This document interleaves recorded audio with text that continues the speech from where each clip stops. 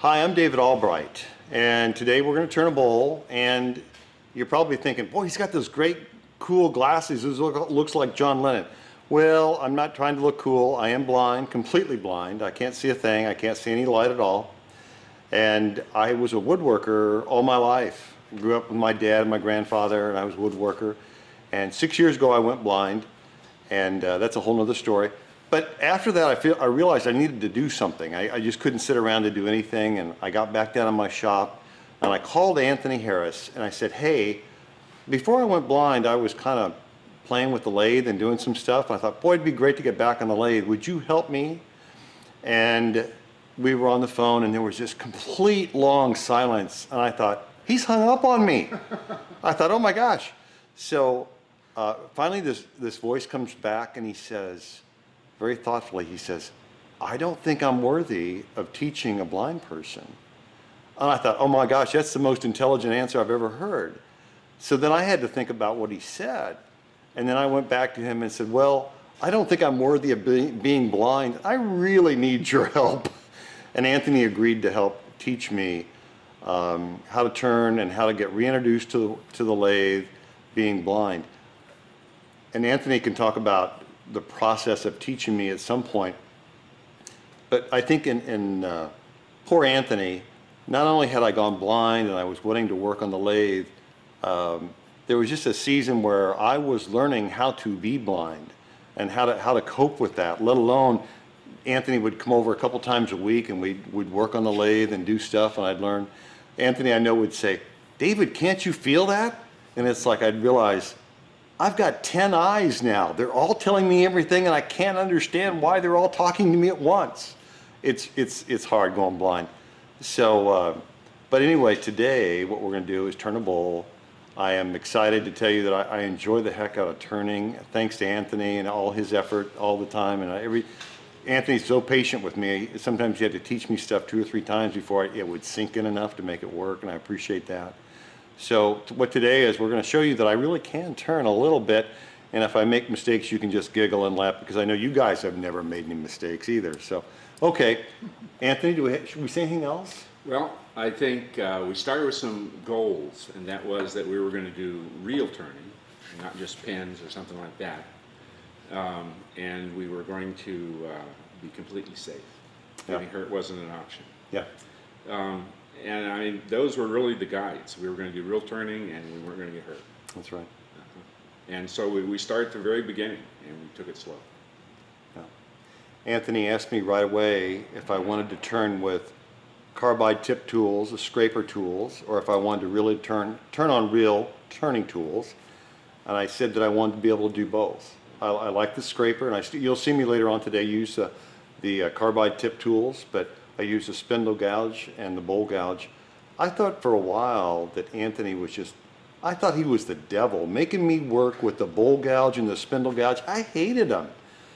It was just so hard, but I really appreciate him encouraging me to learn how to use the spindle gouge. And today's my favorite tool. I love it. They both work really well.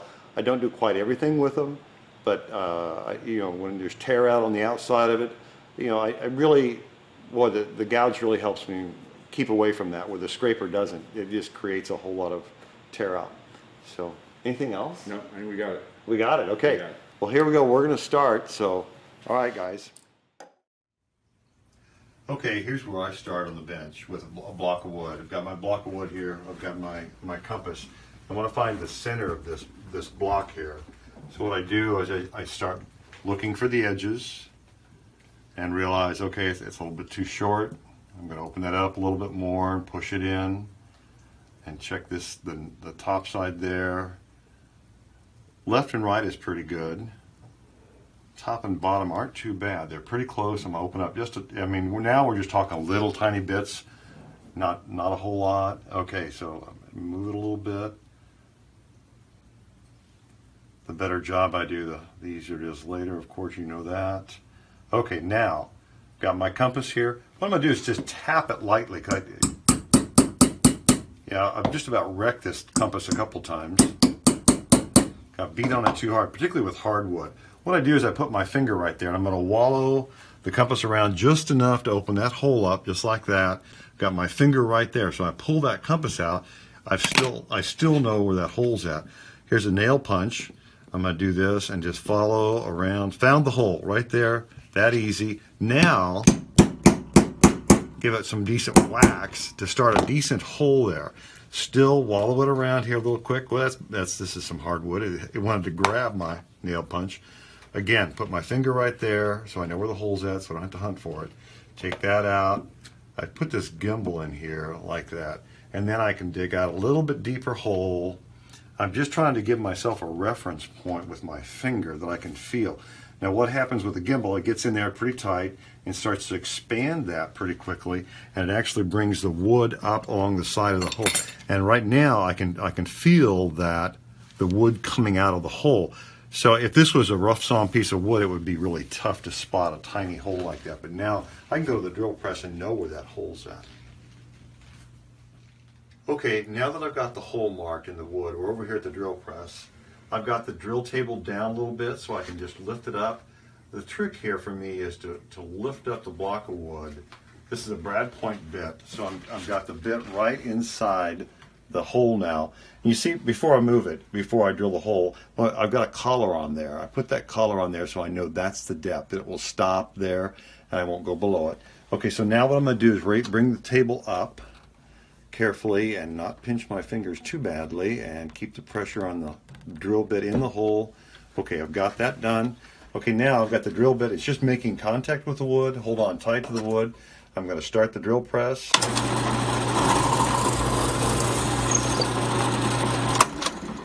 Down and up, that's it. I can lower the table slightly, get away from the drill bit, and get the wood shavings off there. Now I can take it over to the bandsaw and cut the edges off. Okay, here we are at the bandsaw. Anthony made this jig for me, and I have a little dowel sticking up right here. It's going to fit in the hole. Drop it down on here. There it goes. What I'm trying to do is to center the saw blade in the wood. And I'm going to try it from a couple sides just to make sure it works. I'm in good shape. I'm not going to try to cut a perfect circle. Here we go. I'm just going to take these edges off.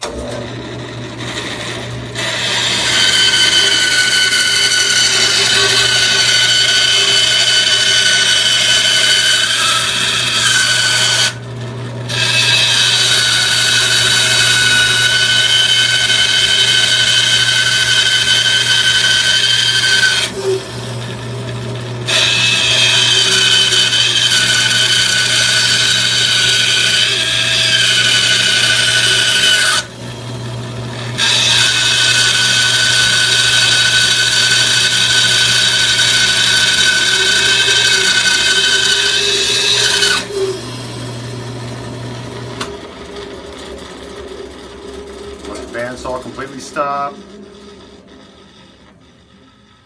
Don't want to rush it and get in trouble. Okay, now I've got a good enough circle, I can take it over to the lathe and I can start working it from there.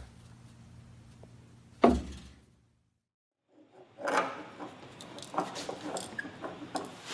I'm on a brand new lathe that I've never played with before, so if you see me stumble a little bit, it's like, okay.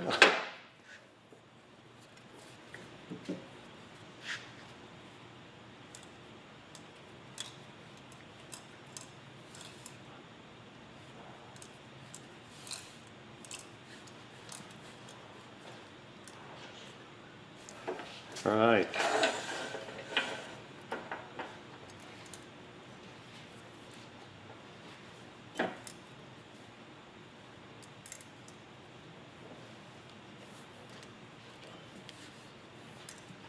Okay.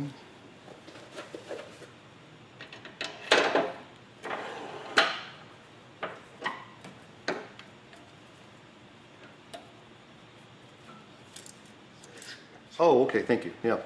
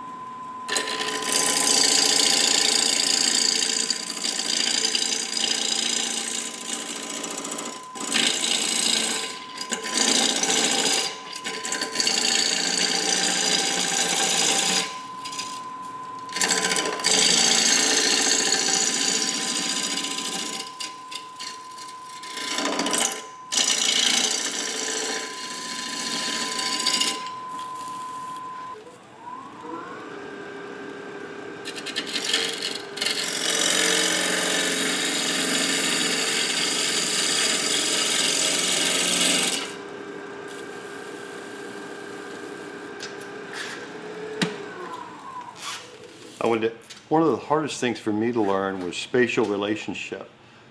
I realized this is a brand new lathe to me, and I thought, wow, I'm picking up real quick. I've mapped it already in my mind where this tool rest is. My hand's safe on the tool rest, so I can come over the top. I know my fingers kind of go to it already. But when Anthony and I started out in the beginning, I couldn't do that. I was just like total fear of touching this when I shouldn't, getting pinched at the, you know, oh my gosh. But with a lot of time, it's working out pretty well.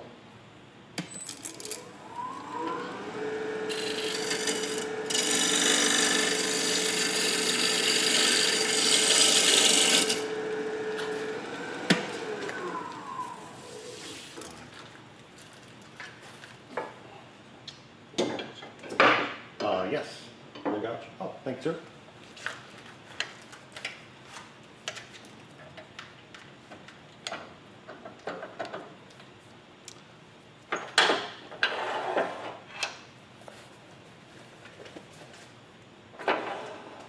That won't fall off, will it? No, take care. Okay, okay.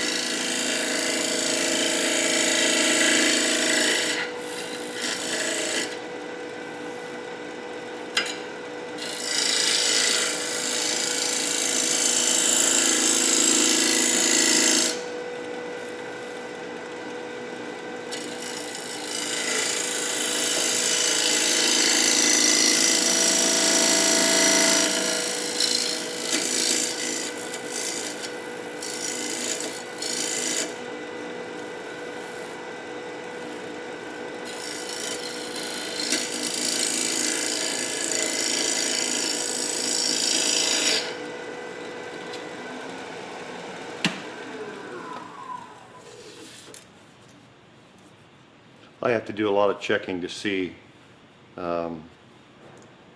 use my fingers to see what shape I've got and do I have the right shape. Okay. I think, I need,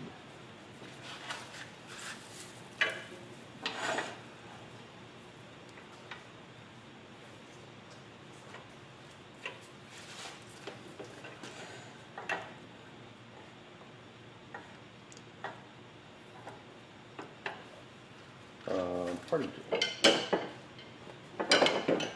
Ah, thank you, sir.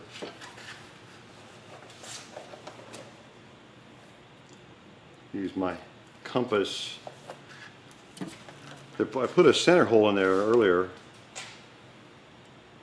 and this compass is always set for the jaws on my Easy Wood chuck that I'm going to use here in a second. I'm going to make a mortise here.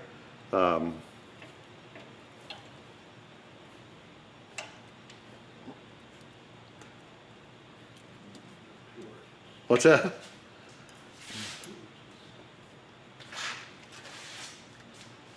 Come on, where'd it go?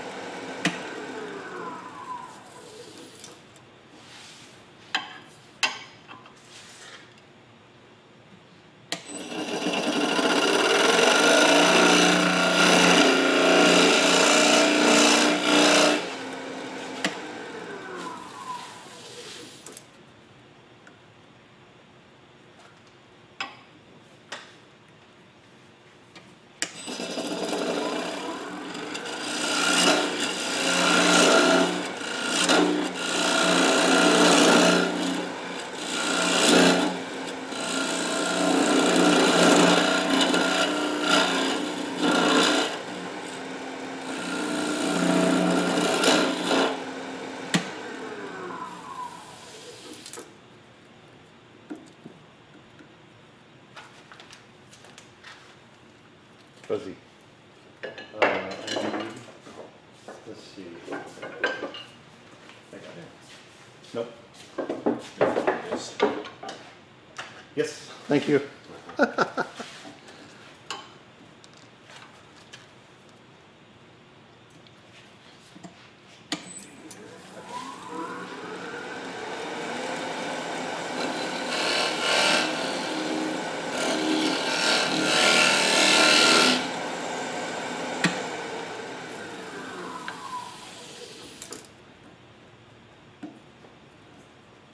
Great.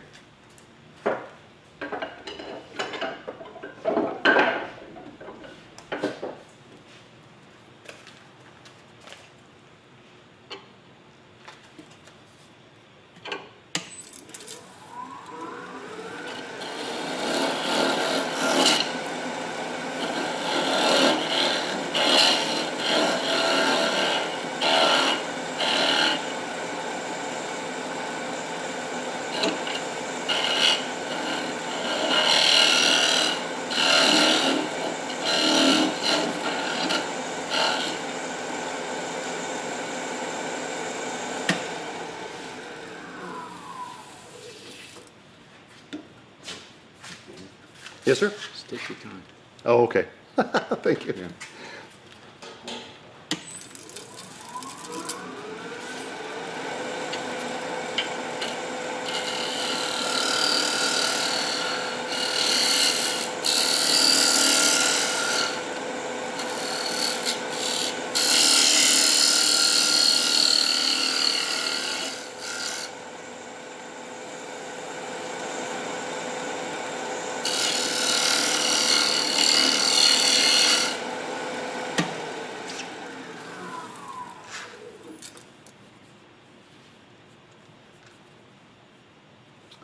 Got a little wax in it, a little oil. What kind of wood did you say this Well, was? I said maple, but I bet it may be almost a pine or something. Really? Yeah, How about that would put that wax and oil on. Yeah, yeah. Fuzzy. Yeah, usually it, yeah.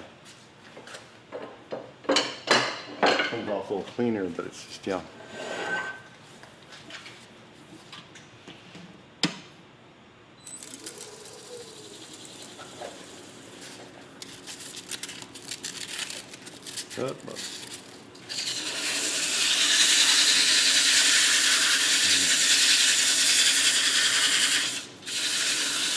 Try to load it up. Nope. I'm done.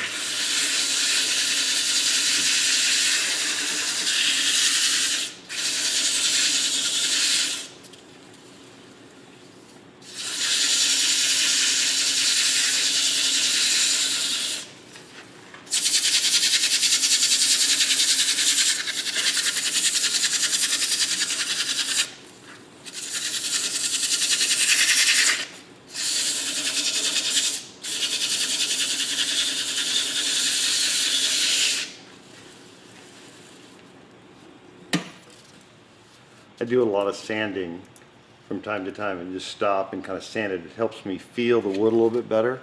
It helps me to figure out where the wood's at and map it in my mind and, you know, let my fingers know what's going on. Also, sometimes when we all do this, we feel the sharp edge you can build up sometimes when you're working the wood. And those can be, when they're spinning and I'm touching it, those will cut me pretty quick. So I've learned to make sure that they keep the edges rounded off, you know, for the most part, unless I really have a design element that calls for a sharp edge. Okay.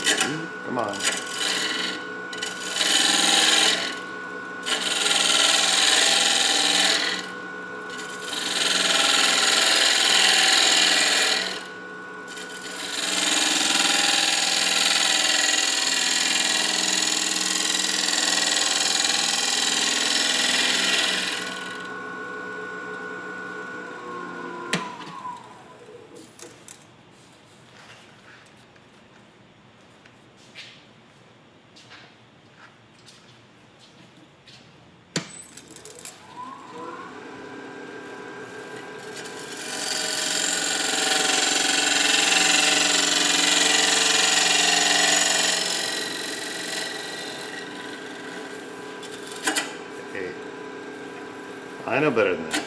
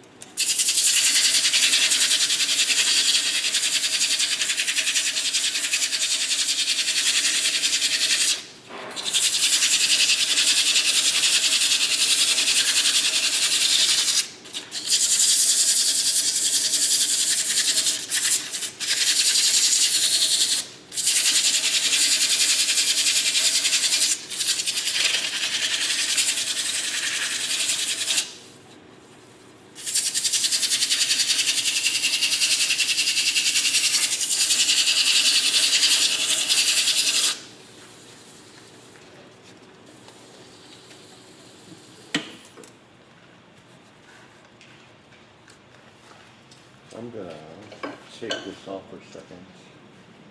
Don't want the tools to fall on the floor. I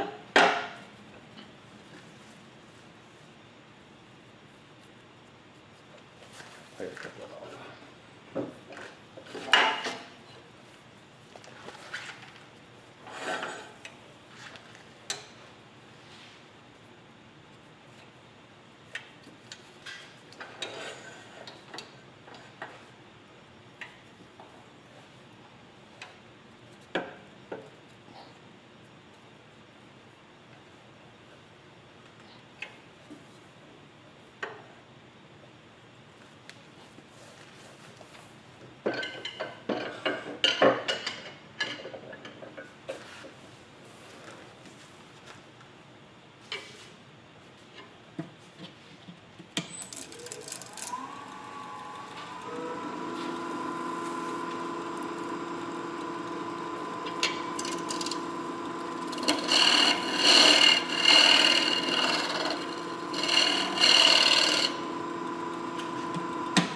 One of the things I bought from Charlie over at Woodcraft was these Easy Wood chucks. And they are, for a blind person, they're really great. They're real expensive, is the downside. But these jaws are interchangeable. I didn't bring my screwdriver, but I just brought the one set of jaws, but there's this little pinhole in there. I put a little special screwdriver in there, and the jaw pops out. The Novichok jaws are fabulous, but each jaw, generally speaking, has, I think, 2 screws, and those are 2 little tiny screws of chances and opportunities for me to lose them or have them fall off on the floor and me have to chase them around, which I always hate doing.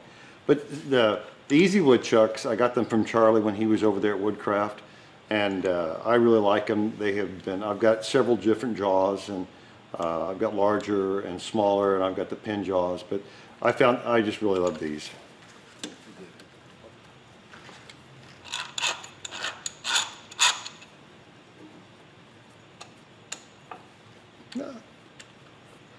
There it goes.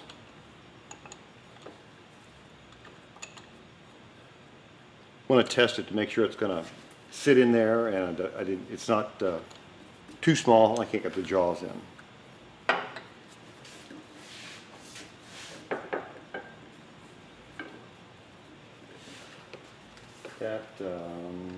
That tool there. Thank you very much.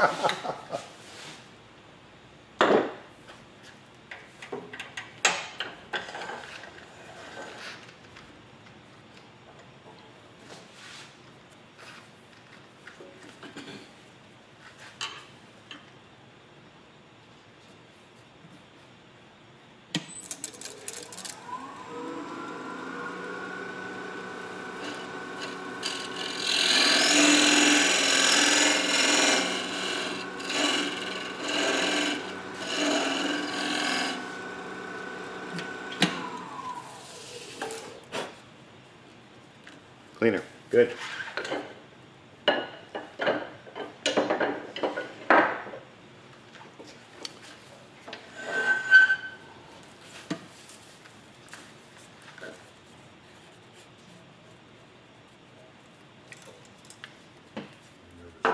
Finally found this solution, the Tormax 8. It's got a water wheel. It moves away from me. It is slow speed. And it really, no danger to me at all. It's very easy to use. Today I'm going to sharpen spindle gouge. Here's the tool rest. We're going to get it started in the tool rest here. I have a little gauge that always gets the right amount of distance on here on the spindle gouge. And I'll put that in here. Press it in there together, tighten it down. I always double check to make sure I've got the right place, because trust me, I've done it wrong several times. Okay, now that's done. And the thing that you're not seeing, that I do once, and I don't do it again for quite a while, is I put the gauge on this bar. And this distance from the bar to the wheel is very important to get the right angle repeatedly. So what you do is you put this on here, and I've already got it set up, but the wheel, the stone wheel, makes contact with these two tiny little wheels right here. As I turn it a little bit, I can feel those little wheels making contact and actually turning. So I know that I've got the right distance on this bar. The more I dress this stone, the smaller it gets very slowly, but I have to, every so often, I have to remove the bar. Okay, let's remove the gauge here. Put the tool rest back on. There we go. Okay, the wheel's turning nicely. I've got water coming up already. It's great. Get the tool in position. I take a couple of fingers. I just push on the flute here. It makes contact with the stone and does the grinding. And I just rotate it back and forth. I try to do it the same amount of time, slowly. Don't have to rush it. My problem I have found is that I misshape the front end of the spindle gouge quite often, and I have to reshape it every so often. Or Anthony will come over and say, hey, this shape stinks, and I'll have to change it. So, okay, that's enough sharpening. Now, I know it's sharp when I run my finger over the edge like that. I can feel the burr here on the edge of the tool. Let's turn that off. Now I'm ready. I can take this this tool gauge off, and I'm ready to turn. Oh.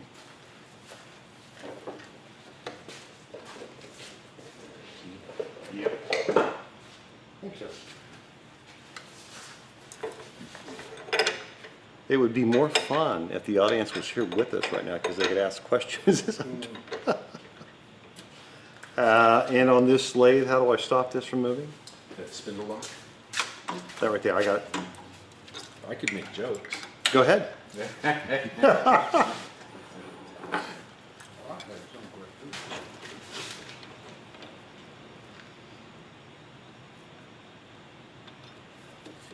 Okay. Thanks, sir. Yep.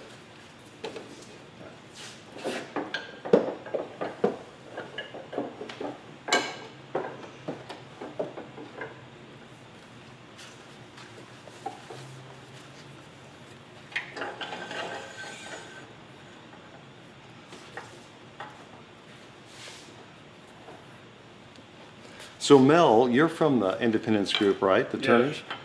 What made them think about having a blind guy turn at their turning? as a demo for their group. Well, we knew Anthony had been teaching from blind. Yeah. And we just contacted Anthony in hopes that maybe you'd be willing to show us. Show us, yeah. Show Okay. us how. How a blind guy does it. It's not much different. No, it isn't. But, Yeah.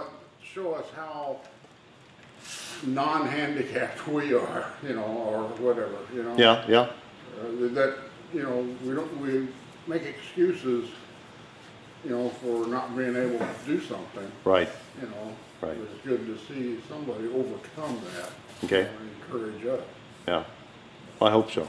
Yeah. Good. I was just curious. All right.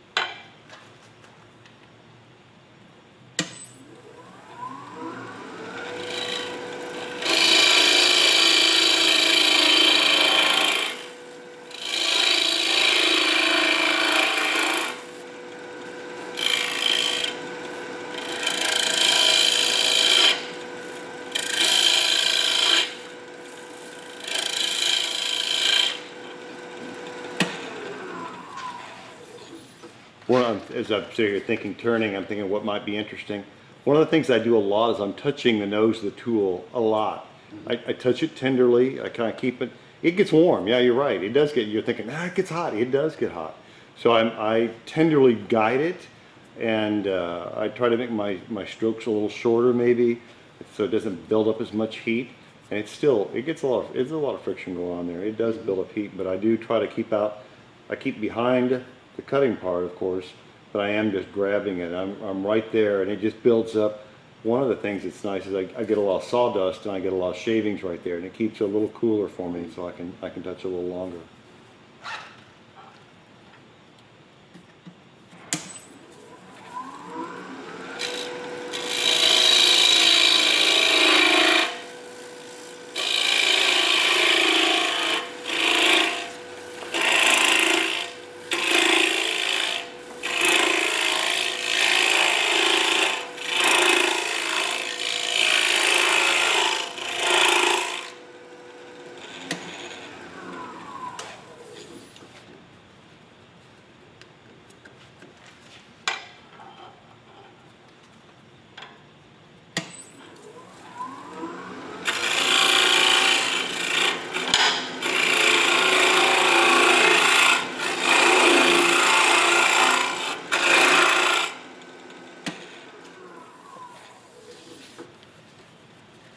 I did have a question earlier. Yes. You mentioned something about a design feature.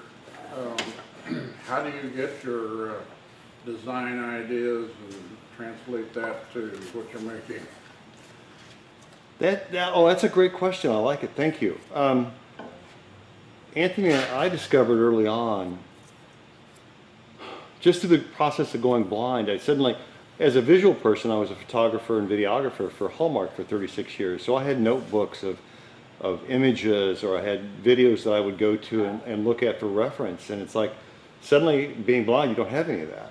So I would have Anthony, we would talk about shapes and the form, and I really struggled with that in the beginning. I could do straight stuff, but I just couldn't. So I would have Anthony bring over examples of bowls with different patterns and shapes that he would do, and then he would turn me things, and he'd say, okay, now I want you to follow this. That, in the beginning, it was real tough to do that, but I did get to the point where now I think I'm better at it. I'm not real good at it, but I do follow Anthony, and then Anthony is always doing show and tell. Hey, look what I've shown, And I love it when at the club, when we have our meetings, and Jack or Effie or Aaron or Chip or somebody will come by and say, hey, look what I'm doing, and then I'll feel it. And then now I'm getting better at remembering, oh, that's a really neat shape. I ought to incorporate that in the next bowl I have. So I kind of, it's hard. That's a tough one. You know, But it's experience. yeah. I don't think in 3D very well. I mean, it's just a lot of it. Some people do. And can see stuff, and I'm getting it, sort of, kind of. So yeah, it's experience. Yeah. The more I do, the better I'm getting. So, Good. don't you think, Anthony? I think so. Okay. All right.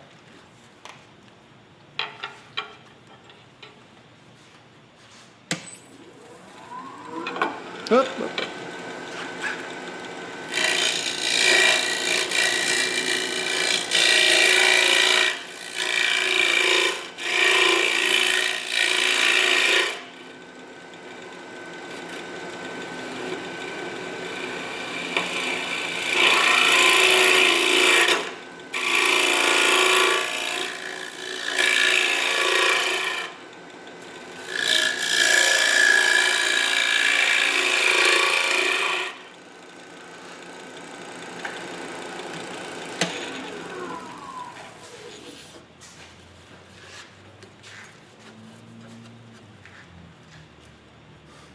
Well, this wood's a lot wetter than I thought it was. Uh-huh. Yeah, I didn't think it was near this wet when I picked it up. I thought, well, I'll turn this. Yeah.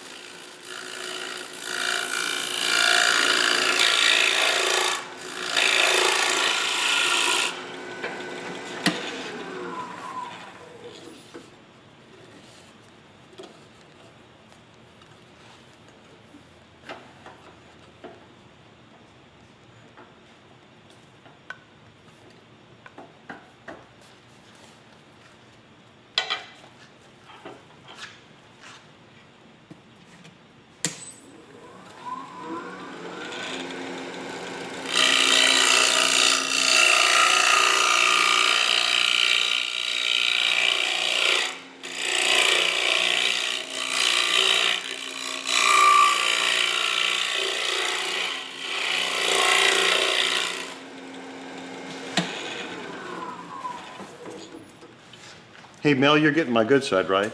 Yes, Okay, I'm just checking. I just moved to the good side.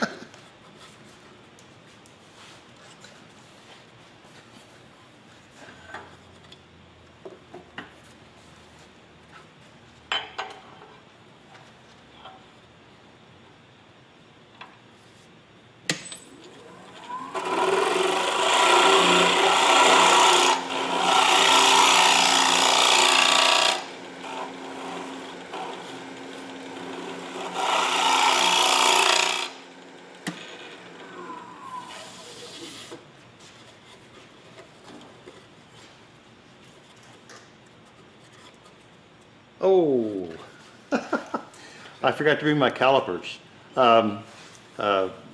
Anthony introduced me to calipers. I'm getting the thickness because I've blown some bowls up, and in the beginning in particular, all my bowls were really thick. They were primitive and they were thick, and I forgot to bring my calipers today. I was wondering, I was gonna ask you about, Yeah? how you measure. Oh, and here, hey, and look, behold. Is that what you use? Yes. Yeah, yeah.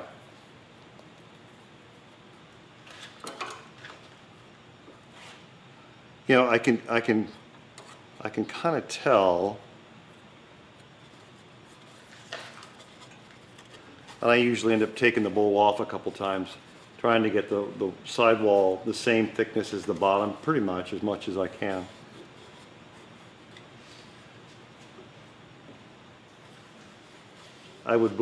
We'd be at the guild and I'd blow a bowl up and Anthony said, "Did you use your calipers?" And I'd say, "No."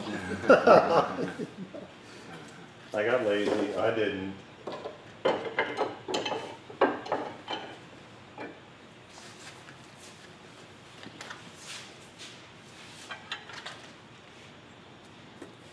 No, too far out.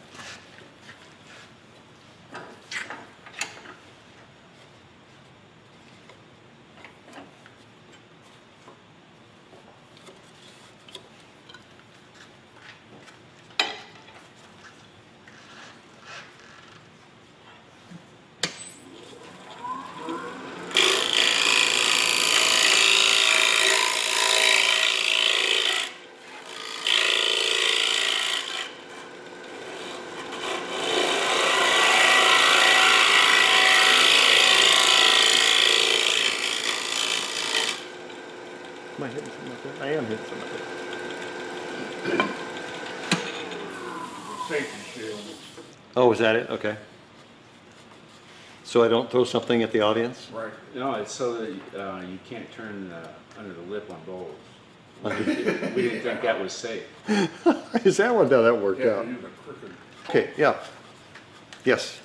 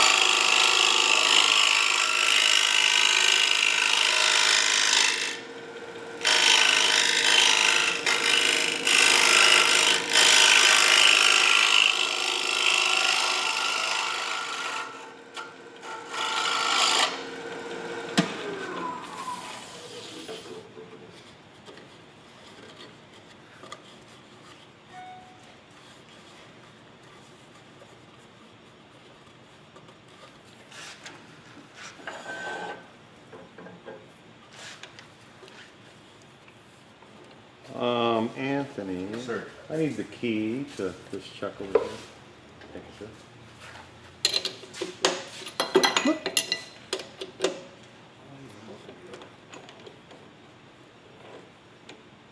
I think about 4 years, but not much lately. I mean, he's sufficient, self-sufficient.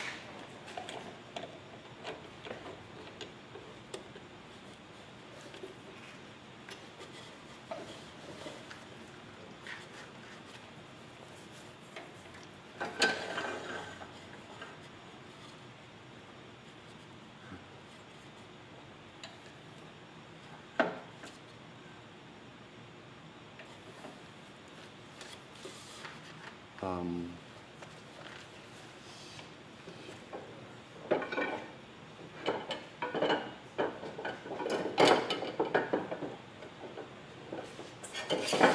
Wait, look. I think you can hear it. Yep.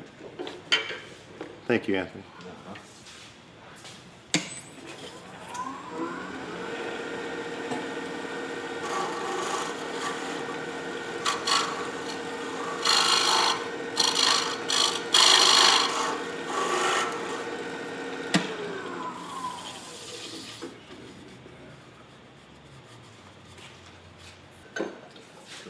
Bowl gouge? Oh, I said bowl gouge. I meant spin bowl gouge.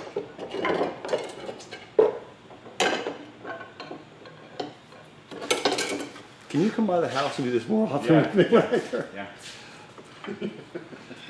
At home, instead of having Anthony, I do have a case, a tool case. It's, you know, all these drawers. So one drawer's got gouges, and the next one's got scrapers, and the next one's got carbide tip. You know. So. Going away from home is a problem. Yeah, that's right. Yeah. And you know.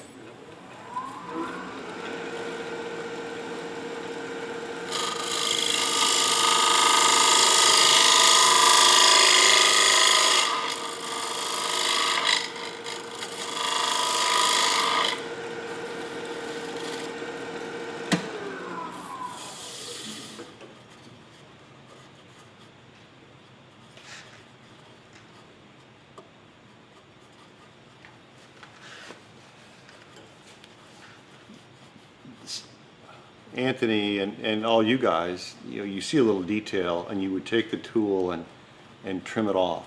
Sometimes I can do that, sometimes I can't do that. There's a little sharp edge in here that I don't like, and I'm just going to sand it off. This is soft enough wood. I'm going to sand it off because I'm better at sanding than using the tool, getting the fine detail. That's a thing that I can do a lot of work, but some of the detail work that all you guys do and some of the pieces you produce, I'm getting there all the time. With every piece I turn, I get a little bit better, I hope. But sometimes that detail work is a little bit beyond my pay grade, and I just do whatever it takes to make it work, and it does turn out okay, so.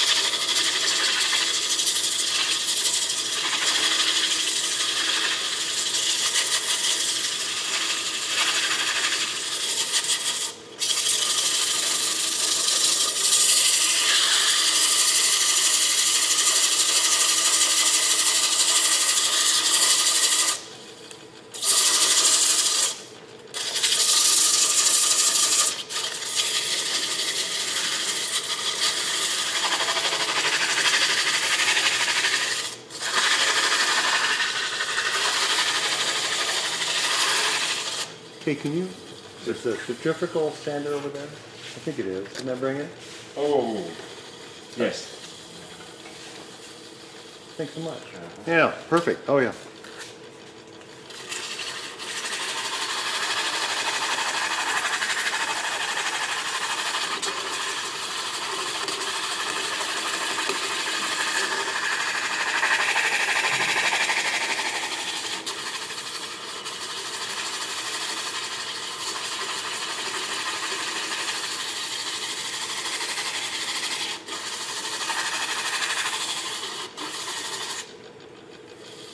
Yay.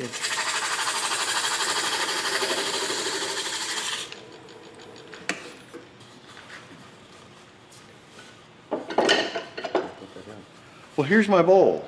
I'm gonna